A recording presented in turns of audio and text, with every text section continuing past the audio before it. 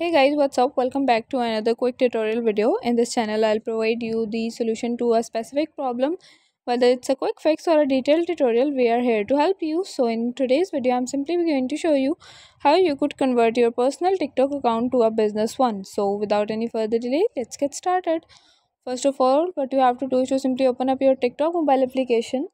Then once you are on your TikTok home page, you have to simply tap on the profile picture icon at the bottom right corner of the screen. This type of interface will be in front of you. Here you have to do is to simply tap on the three little horizontal lines at the top, and then there you will get the option of privacy and settings. So simply tap on that. From here the very first option is of account, so you have to simply head towards account. Now the third option you will get is of switch to business account, so simply tap on that.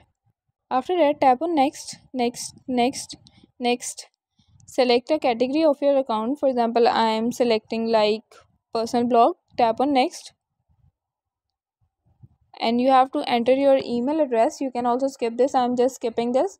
You can also add bio. I'm skipping this again, and then simply tap on register now, and then you have to simply checkbook this and tap on get started at the bottom.